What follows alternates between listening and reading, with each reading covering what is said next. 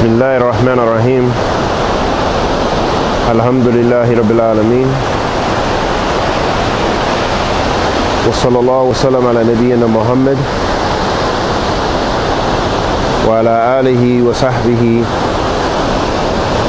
wa sallam. Amma ba'd. As we mentioned some of the Fawaid of fasting, some of the benefits that the believers and those who fast that they will receive, and the great reward.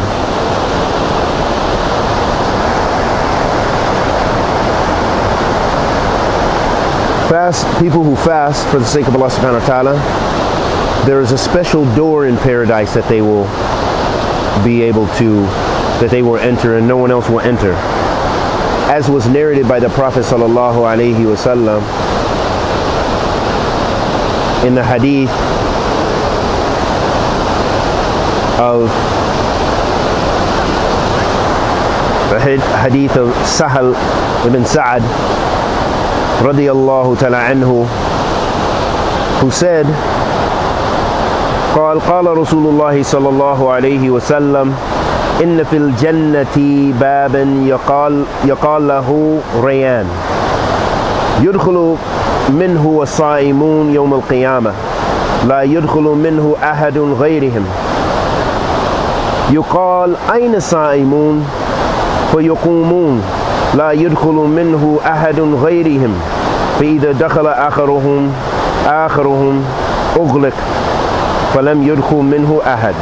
وفي رواية للبخاري في جنة 80 أبواب فيها باب يسمى ريان لا يدخله إلا صائمون. In this hadith of the Prophet sallallahu alaihi wasallam, he said, the hadith of Sahal ibn Sa'ad radiyallahu ta'ala anhu, he said that the Messenger of Allah sallallahu alaihi wasallam said, verily in paradise there is a door. It is called Rayyan,